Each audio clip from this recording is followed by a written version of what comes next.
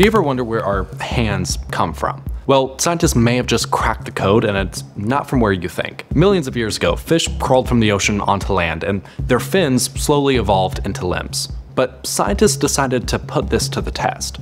They took the embryo of a zebrafish and deleted a stretch of DNA called 5-DOM using CRISPR.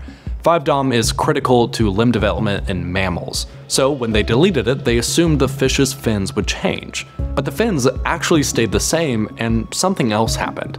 The fish's anal and urogenital opening were gone. They just vanished, and that's when it clicked. The molecular blueprint originally used to form our nether regions was repurposed by evolution to build hands and feet. So the genetic instructions for our fingers and toes were invented from scratch. They were recycled from something that already existed. So the next time you look at your hands, just know they may have originated from a dark place. Subscribe for more fascinating facts like this.